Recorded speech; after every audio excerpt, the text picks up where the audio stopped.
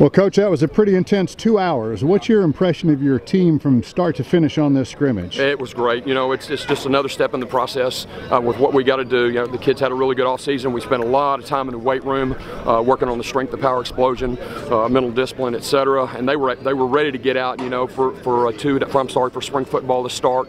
Had a really good 4 weeks of work. Had to work through a little bit of weather though, didn't we? But we were able to get that done and get all of our days in. And today wrapped up a phenomenal spring practice for us. I'm so proud of the kids.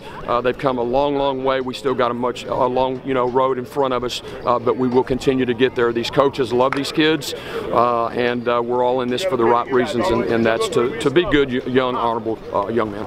You expect the same kind of intensity in the 7-on-7s? I heard you talk about that coming up. We have to. We have to. The intensity's got to continue to improve, actually, with everything it is that we do. But the 7-on-7 is just another step in the whole total process, and also the summer strength and conditioning program. And then we look up and it's August 10th and it's time for 2-a-days, and then you got your first scrimmage, and then we're going to open up with Eagle Pass in San Antonio. So very, very exciting. We're glad everything is on top of us.